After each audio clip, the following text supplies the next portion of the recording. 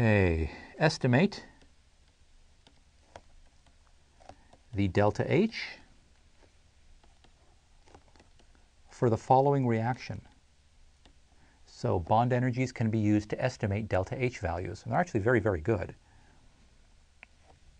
For the following reaction, we have CH4, which is methane, plus 2 Br2s, plus 2 F2s, goes to CF2, Br2, plus HBr, plus HF. And if I'm not mistaken, this should be a 2, and this should be a 2. So we have this equation here, and we want to calculate the delta H for this. Well, how do we do it? Well, we can do it just by we can get a pretty good value by just doing bond energy differences. Well, here's what we're doing when we're doing a reaction. We're breaking bonds of all the reactants, creating free atoms, and then we're putting them back together in a different arrangement. So, as it turns out, the delta H is going to be this. The delta H is going to be the energy of the bonds broken. So think about this for a second. It's the energy of the bonds broken minus the energy of the bonds formed. Energy of the bonds formed. Let me do this pictorially. The reactants are a certain energy. In order to break the bonds of all of the reactants, I need to put energy into it. Therefore, my energy is going to rise. It's going to go up here to create a bunch of free atoms. When those atoms recombine, well, they're going to recombine and they're going to release a certain amount of energy until they reach the energy of the products. This difference, that's the enthalpy. That's delta H. That's what's happening. I'm putting energy into the reactants to break the bonds. When the bonds form, they release energy back. They reach a certain level where the bonds create energy, but if there's any excess, that's given off as heat.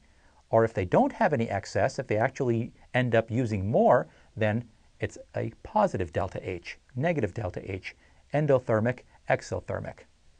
That's all that's going on here.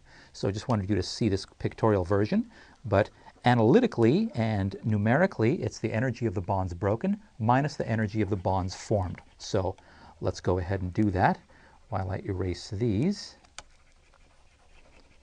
Just going to take up space, so I don't want to end up leaving this picture here. Okay. So now let's take a look at the bonds that we are breaking. We're breaking 4 CH bonds, right? CH4.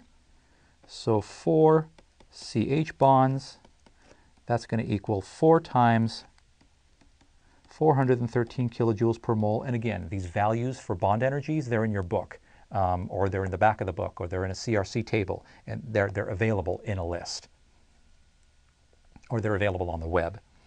Okay, so that equals 652 kilojoules. We're breaking 2 BR-BR bonds. So that's going to be 2 times 193 kilojoules per mole equals 386 kilojoules. Oh, in case you're wondering, this is kilojoules per mole. What happened to the mole? Well, here, this is actually 4 moles. 1 molecule of CH4, in other words, 1 mole of methane molecules contains 4 moles of CH bonds. So 4 moles of bonds times 413 kilojoules per mole in the bond, that's where the mole disappeared to. Just simple. So 2, we're breaking 2 FF bonds, and that's going to be 2 times 154 kilojoules per mole for a total of 308 kilojoules. When we add all of these up, we get 2,346 kilojoules. That's how much energy we have to put in to completely separate methane, bromine, fluorine into free atoms. Now, we're going to form some bonds. Well, what kind of bonds do we form? We form 2 CF bonds, right? We form 2 CF bonds, so it's 2 times 485. I'm just going to write them down. We form 2 CBr bonds.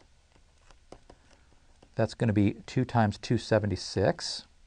We form 2 HBr bonds. That is 2 times 363. And we form 2 HF bonds, which is 2 times, wow, 565. That's a bit of a surprise. Okay, 2 times 565. And when I add all this up, I end up with 3,378 kilojoules. When I take 2346 minus 3378, I get a delta H of negative 1,032 kilojoules. Negative delta H, this is an exothermic reaction.